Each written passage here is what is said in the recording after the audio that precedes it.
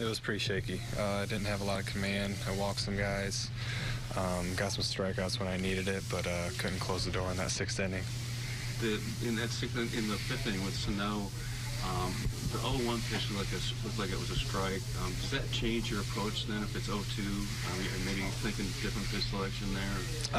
Definitely. I thought it was a strike, but didn't get the call, unfortunately. And 0-2, I would have automatically gone slider.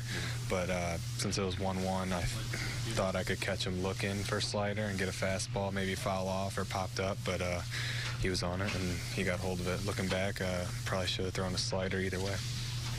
Maybe a little bit of hope that John might have pulled that one in. He gave a good effort, but it was just too far out. 4 walks, it's really uncharacteristic of you, isn't it? Yeah, I don't like walking guys. I pitched around somebody early and had a walk, but the other 3 were just off command.